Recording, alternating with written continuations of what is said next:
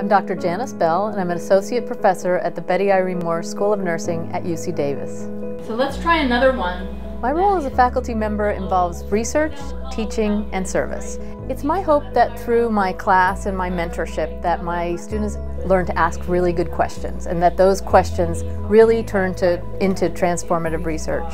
I think the kind of students that we attract are already lifelong learners. I mean, they're here after very long, successful careers, and many times not necessarily straight out of their bachelor's degrees, and they're committed to this. And so I think that we're just trying to help them maybe to think about some of the things that they're already grappling with in new ways.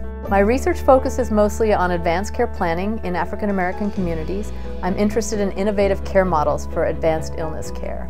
I think as nurses we're more in tune to the human condition and how people respond to their illness, and so we might not be necessarily asking questions about does drug A treat people better than drug B, but we're asking how do people respond to those and what are the ways in which those things affect their quality of life.